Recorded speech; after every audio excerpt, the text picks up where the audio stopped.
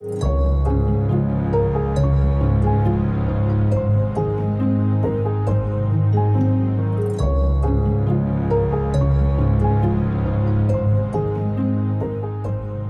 are my memories of this particular episode? Well, with them all, they're very, very fond.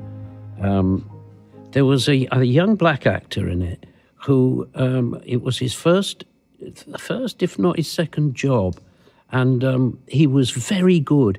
And only recently I saw him playing a very, very good part, and I was really delighted to see that he'd moved on and got more and more work, because around that time, especially young black actors weren't being given much of an opportunity, and I was very pleased to see that he's still there doing the business.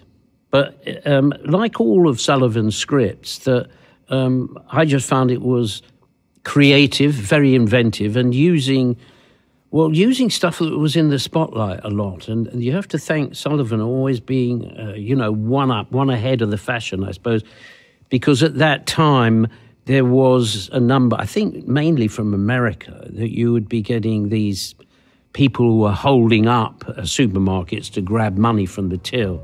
So I think that Sullivan, in his wisdom, saw that and thought this is a golden opportunity to get Del and Rodney involved.